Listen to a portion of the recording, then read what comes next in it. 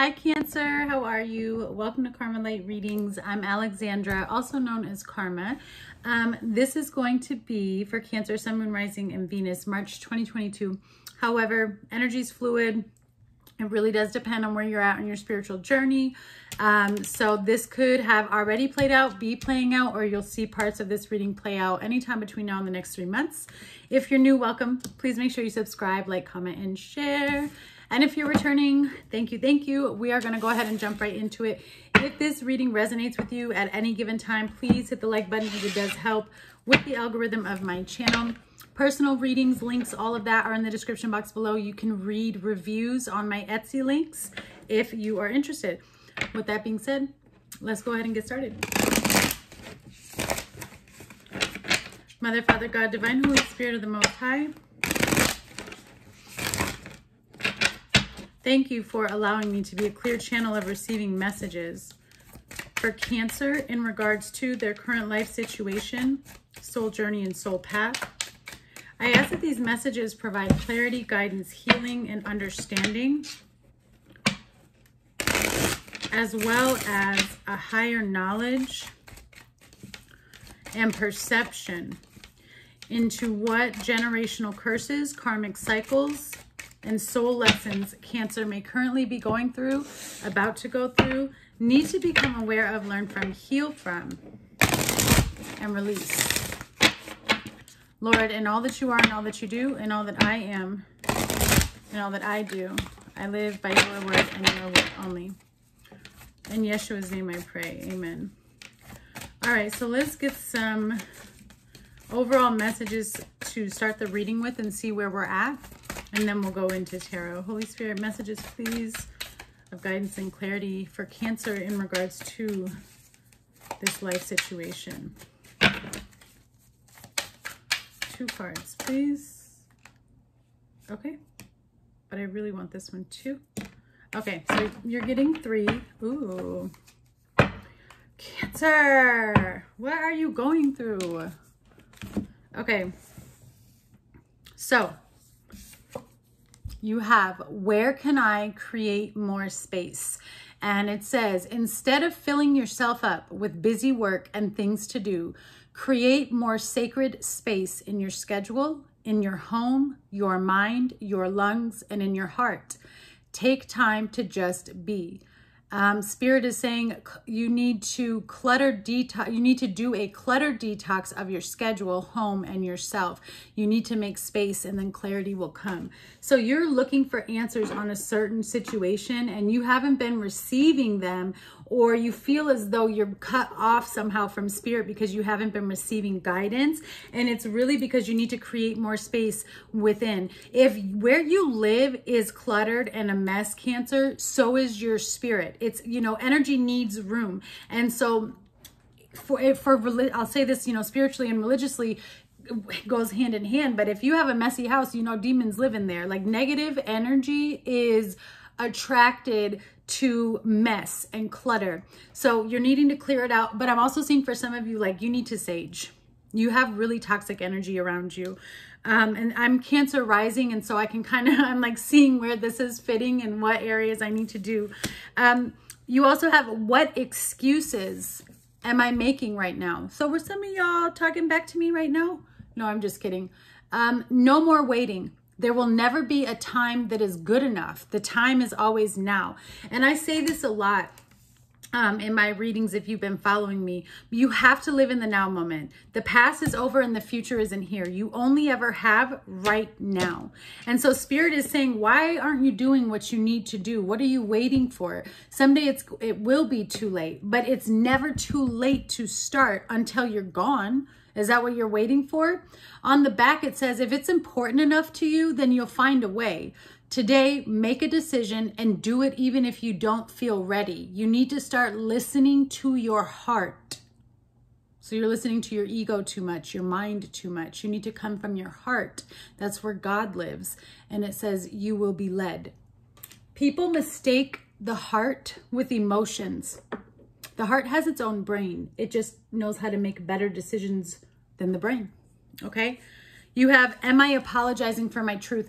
This is a card that was calling out to me. I couldn't see what it said, but it was just like, it was sticking out like this.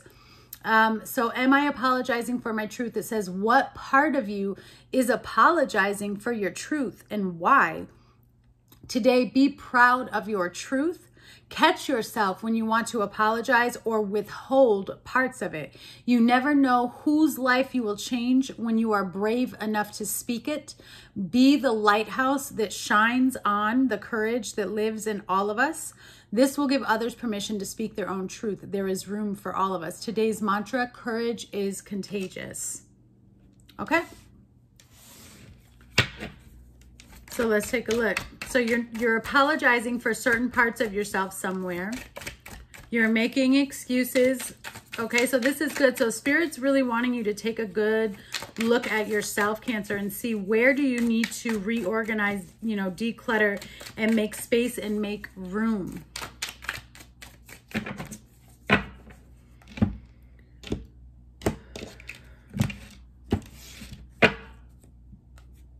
Okay, we have the Four of Swords as the current energy of your situation. So you're on pause, you're taking a break, you're seeking clarity into certain situations because you're going through a massive transformation. You're definitely dealing with a lot of endings. A lot of things are falling apart. A lot of things are shifting, okay? So let's see here. We have the Nymph of Swords, the Queen of Swords as the outside energy. Your challenge is the Mystic, which is the Hierophant. In this deck, it's the Hierophant. Finding the answers. Notice how the book is open and there's keys on the book, right? Knowledge.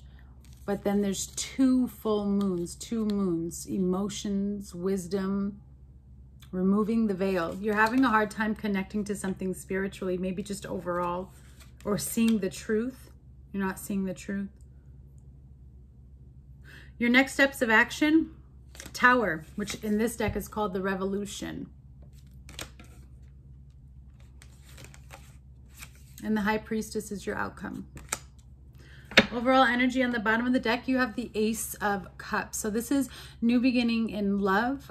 This could be an actual connection and relationship. I also feel like it's more about you beginning a new journey of self, right? Connecting to yourself, loving yourself, filling your own cup.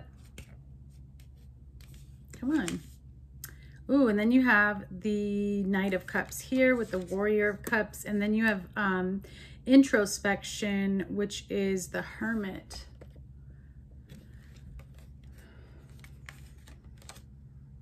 Could be interested in an earth sign. You have Virgo and Taurus energy here. Queen of Pentacles. I feel like this is about self-love.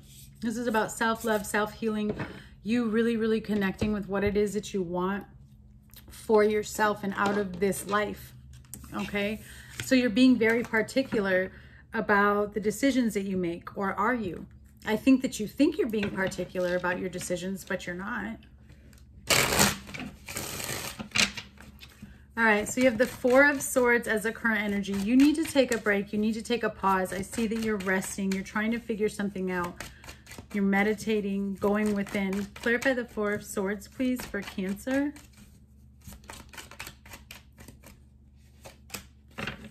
You have the Pelican, which is the Emperor. Whoo-wee. Why are you so... This is giving me an answer for something I did, because I'm a Cancer rising too. I was going to say, why are you so stuck on pausing something or ending something or not moving like that? Because the Emperor, it's very hard to get the Emperor to move. It's very hard to get the Emperor to budge, okay? There's so much wisdom, there's so much knowledge, but you can't, there's one area that you're having a hard time, you're having a very hard time working through a certain area. You know, you have Death and the Four of Swords. There could be an ending in your life, or the loss of someone important that is impacting this situation, or your ability here, where you're not making spaces and you're not able to move. Because this is like foot down, I'm not moving. But you're not moving and nothing's happening.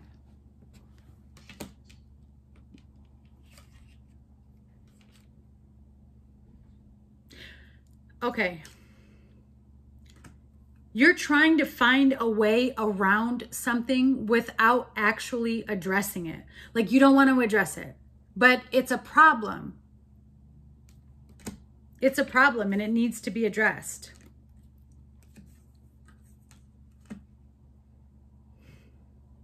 You have the Pathfinder, which is the Page of Pentacles, and the Five of Birds.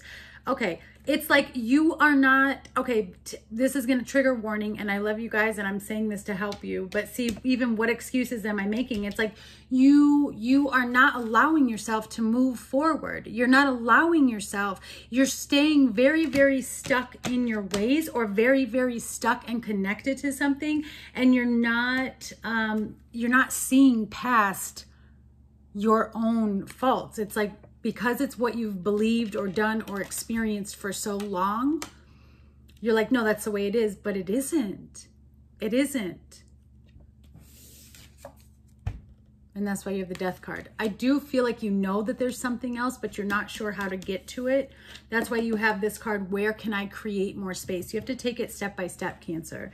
You have to take it step by step. Tell me about this Death card, please, for Cancer. What's taking place with this Death card? This is Scorpio energy, so you may have that in your moon or rising or Venus, or you could be dealing with a Scorpio. I think I said Cancer, I'm sorry. So you have the Shore, which is the Tower. So you have the Tower twice. Wow. And the Six of Swords, and the something is done, something's over, and you want to leave. You want to go towards something that is very, very attracted to you, as are you to it. This could be an opportunity because it's the Eight of Pentacles with the Nine of Pentacles. It could be some type of work or stability, something that you've really wanted. Okay, but for Death, for this awakening, for this transition and ending, you have the Tower. Something big is taking place, Cancer. You're going through a really big shift in consciousness and awakening. The Tower and the Death is like awakening. It's two awakenings happening at once. So I can't, it's like, all I'm hearing is a bomb go off in my head, like kaboom.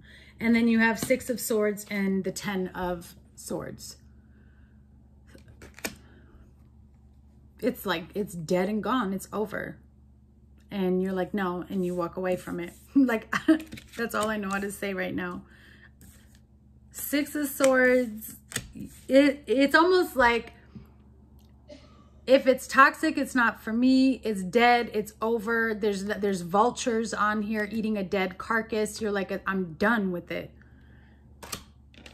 I'm done with it. It's a wrap. Okay. Outside energy is the Queen of Swords.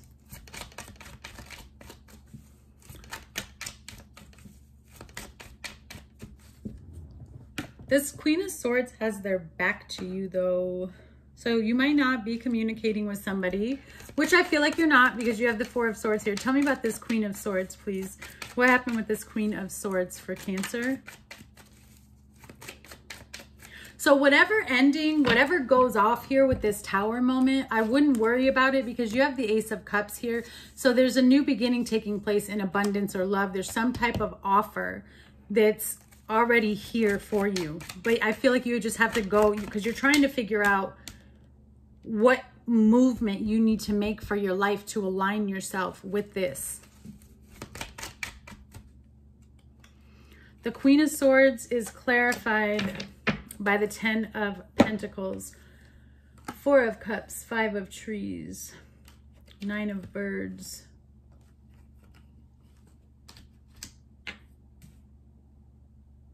Why do I feel like somebody is offering you a commitment, or they're offering you stability or something, and you are turning it down, Cancer? You don't want it. Four of Cups and the Five of Trees is like, no. And then the Nine of Swords and the Four of Birds, you're like, I'd rather be alone. So there was some type of truth here, or there's somebody here who's speaking to you about a commitment, or speaking to you about leveling up, or whatever it is. And I don't see you wanting it. I see you wanting to move away from it. And that would make sense then as well, with the Hierophant being the challenge. What excuses am I making? Am I apologizing for my truth? Where can I create more space? You're looking for space. You're looking for room in your life to expand and to move in different directions. Because I see that here, because you're leveling up. I don't like the awakening that you're going through right now is pretty intense. Like nothing will be the same. Okay. So when you have the Mystic as your challenge, I think that for a long time you didn't want to see something for what it really was. There were illusions because there may have been emotions involved, but you didn't want to see the truth of a situation. And I also feel like there was issues with commitment, or somebody not really wanting to, yeah, because there's poppies here. So somebody was asleep. Somebody was not awake. Either you were woke and the other person was not. And the connection, it was not. That's what I'm seeing. Clarify the Mystic.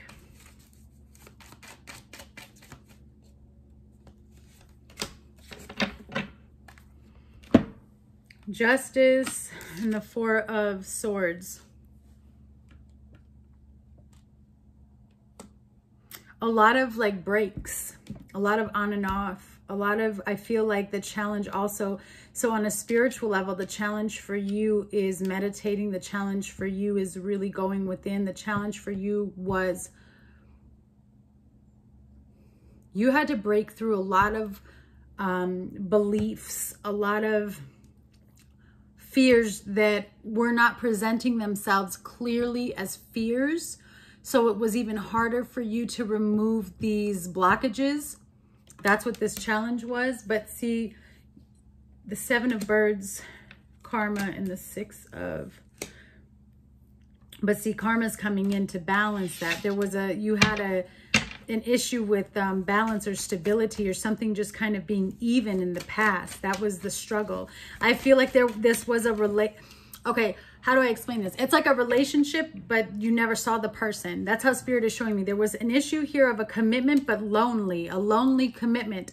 And that lonely commitment that was playing out on the outside world, Cancer, is reflective of how you and the other person connect with yourselves individually and God. There was an imbalance in how your connections and relationships, even friendships, maybe even jobs, things of that nature. There was an imbalance in how they were playing out in your life, because you weren't investing into yourself the way that you needed to. You have the Tower as the next steps of action. And what flew out is the Knight of Swords, the Six of Wands, and the Three of Cups. Wow, so somebody's has a lot of pride, but they're going to fight for this. I'm going to put this back because I don't feel like that's what it was. So let's see what comes in with this Tower, please, Holy Spirit. What comes in with this Tower, Holy Spirit?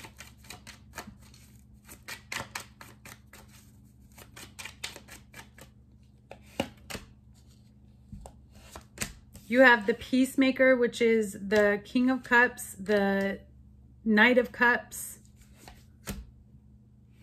and the Two of Cups.